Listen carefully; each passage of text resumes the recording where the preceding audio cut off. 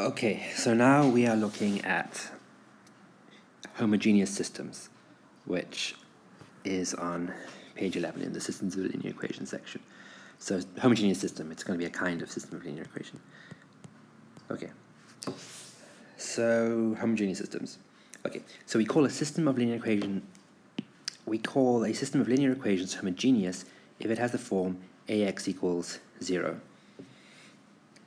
i.e., so that's a 0 vector, that's a vector x, that's a matrix A, i.e. if the vector x is transformed by A to the 0 vector.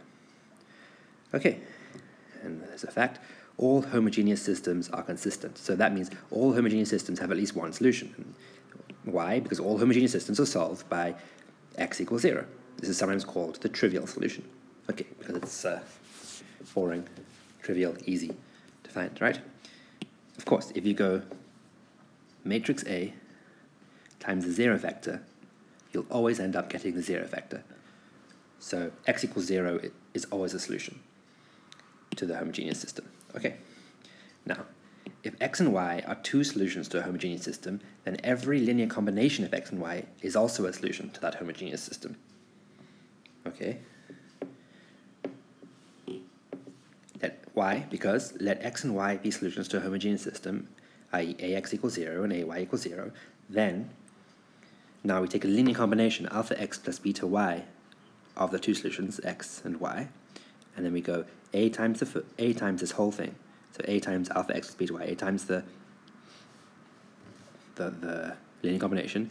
Now, because of the way matrix multiplication works, right? Because matrix multiplication is linear, because matrix multiplication always represents a linear transformation, the sum of these two vectors transformed by A or multiplied by A is just each vector individually multiplied by A, transformed by A, then added together afterwards.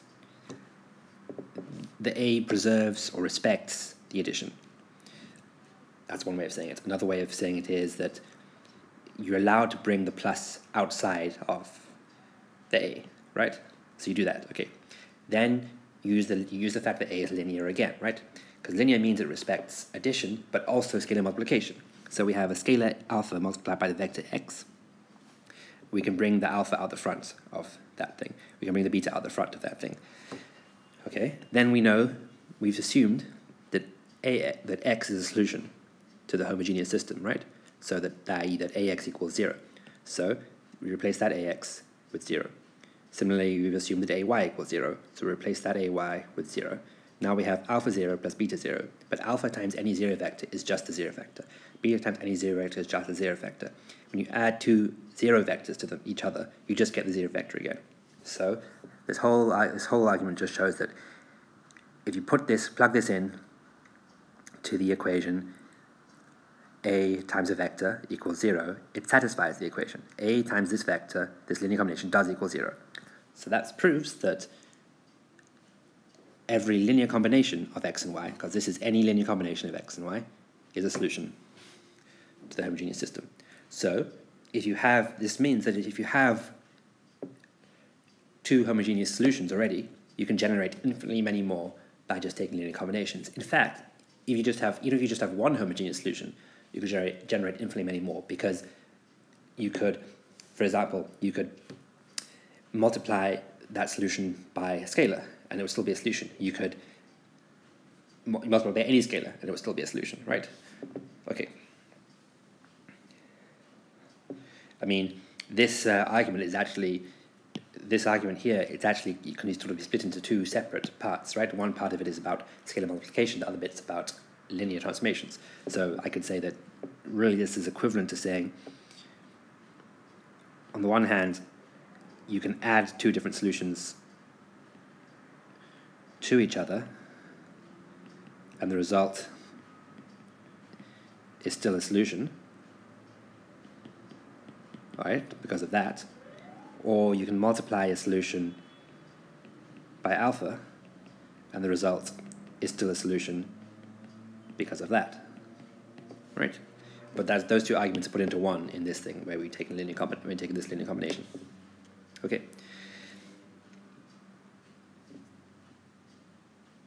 I suppose the only other thing to say is that here they said every linear combination of x and y. Okay. Now, if a homogeneous system has at least one non-trivial solution, it has an infinite number of non-trivial solutions. Oh, that's what we've just said, right? Because, and here they're going into argument, right? You can take that x, you can multiply it by any scalar alpha x, and the result is still a solution, because, look, we've already done that argument. Okay.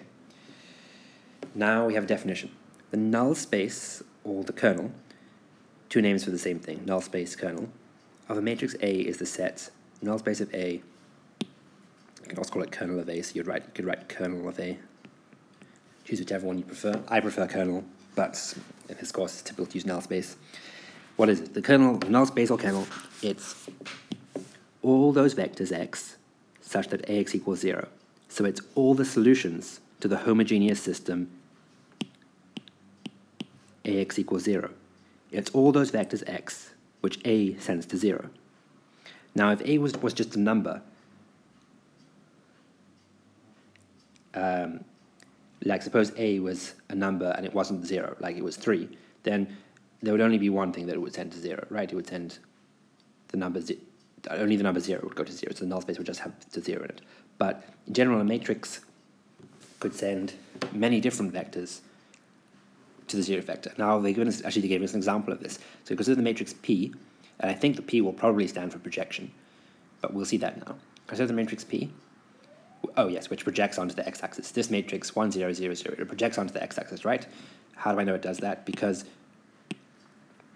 you do if you do 1, 0, 0, 0 times by some xy, okay? So maybe this is that's your point xy.